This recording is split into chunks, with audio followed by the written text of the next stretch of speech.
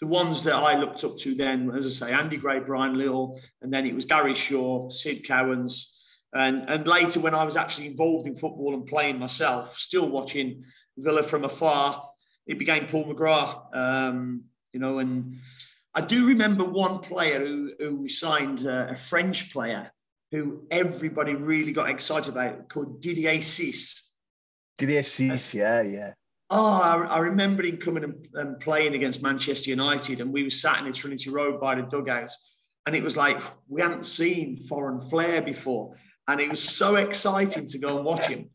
But even playing the season we won the title, going and watching the game against Ipswich and seeing Arnold Muren play and players like that, Frank Tyson, it was great to see that there was actual foreign flair coming into the game then.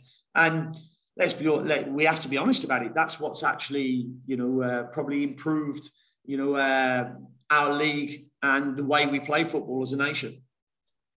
Those that didn't see Gordon Cowans, because he was a star in Italy. He's been mentioned a lot on this podcast because along with Allan Devonshire, he represents to me a kind of hidden midfielders who were phenomenal, gems, but probably didn't get wide enough recognition. From a football perspective, as well as from a fan's perspective, why was Sid so special to you? People that didn't see him, try and encapsulate him. He could do everything. He could tackle. He wasn't built with a massive physique, but he never shirked a tackle. And he had that ability of sliding in and wrapping his foot around the ball and coming out the other side with it.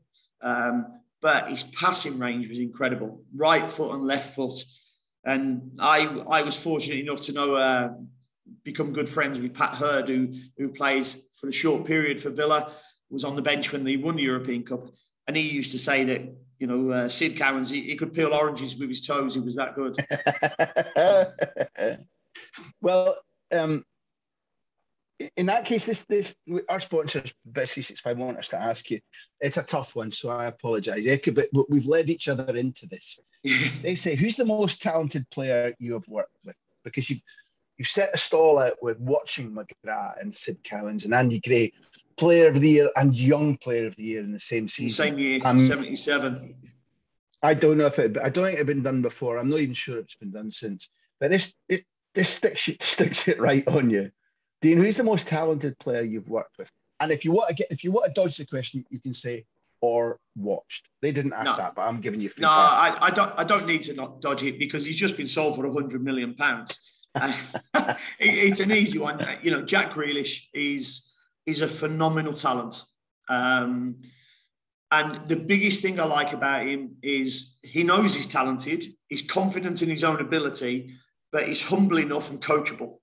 And they're the two words that I think are really strong in terms of, helping to, because my job is as a teacher of football to help players, fulfill their potential, get better. And he was coachable. And that's a big word for me because there are some players who aren't coachable. When, you tell them something, you 2 weeks later, you're telling them again. 4 weeks later, if you're telling them, then you've got a problem. Jack didn't have that. You could tell him something and he'd come and ask you a question the following day about it because he would have processed it, gone home, had a look. And he just improved all the time. And, I've told the story before and I know he's just told it recently. When I first came into the club, I think we were 12 games into a championship season and he had 0 goals and 1 assist. And I said, you want to be at the top of this game, you're not going to be with them numbers. You've got to concentrate on getting your numbers up. And I showed him a video clip, and I think it was against Preston, which might have been Steve Bruce's last game. And Jack was picking up the ball behind our centre halves. I said, you've now got 11 players to go and beat, to go and create something.